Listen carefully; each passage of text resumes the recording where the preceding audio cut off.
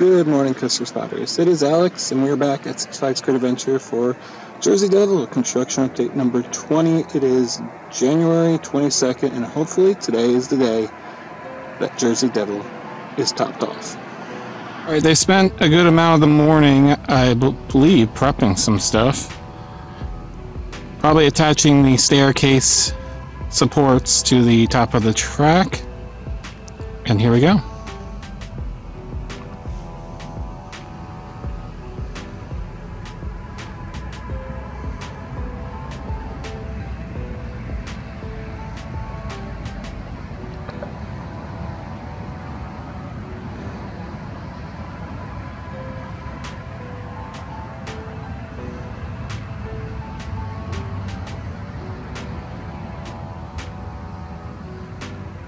That is very close to topping off, but not quite there.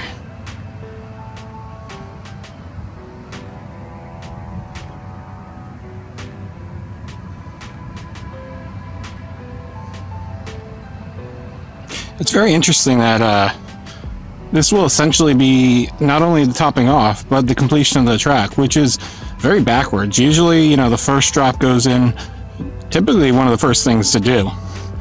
Mainly because they usually have really expensive cranes for the top portion of the track, so they get rid of the tall parts so they can rent cheaper cranes. But obviously that was not the plan from the beginning for this one, for whatever reason.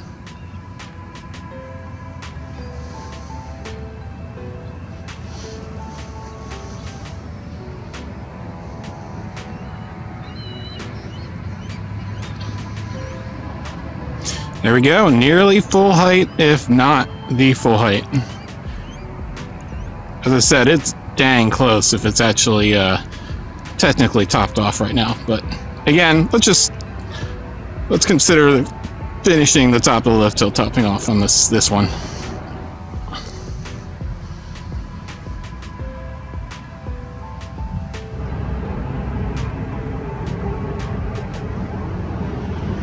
All right.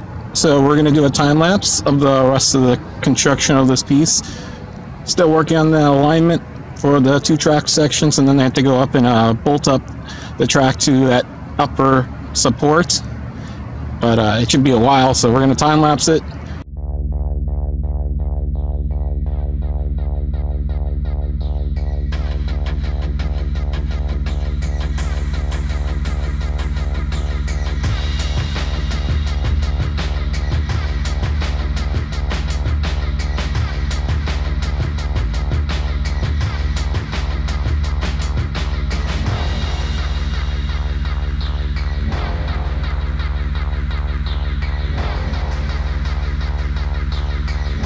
Alright, it is about 2:30, so it's not happening today, unfortunately. So we'll be back, I guess, on Monday for the topping off. It is January 25th, and it is a beautiful morning to top this coaster off.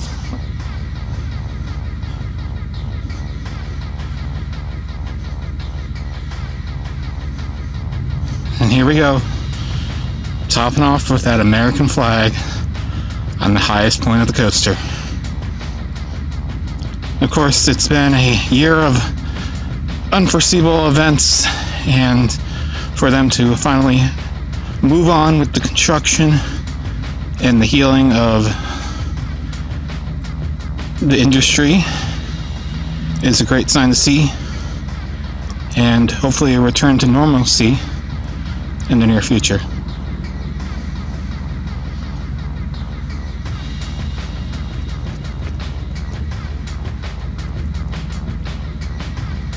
Beautiful morning for a beautiful looking coaster.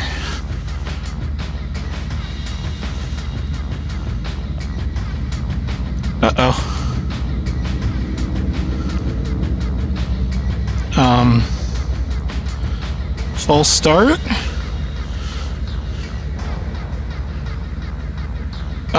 Yeah, I'd say it's a full start. Looks like they are gonna have to take it down and make some adjustments.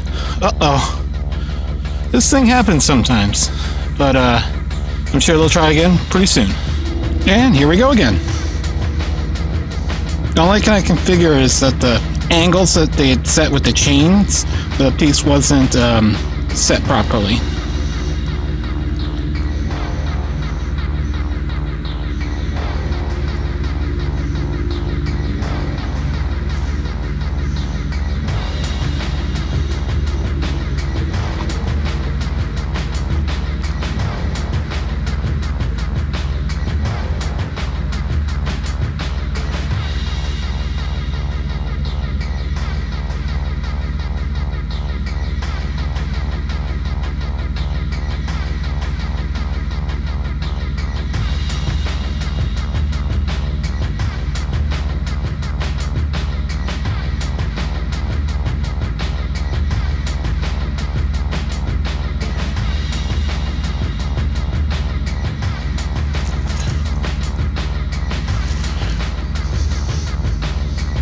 Yeah, you can see how both ends now meet up a lot better. I think they had to release a little bit in one of the chains, or bring it up a little bit so the piece was better aligned.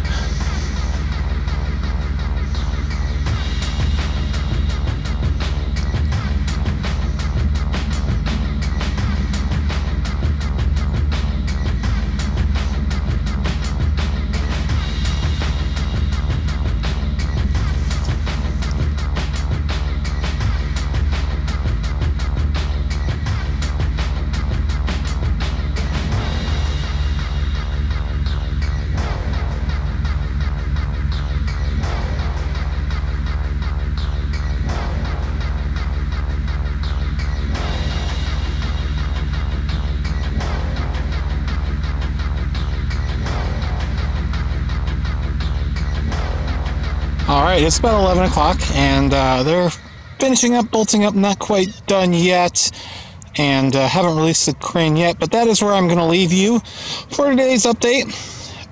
Coaster looks absolutely fantastic, way better than I ever expected, you know, especially since I was under the perception that it was going to be just to where those supports had been for, you know, the last 9 months or so.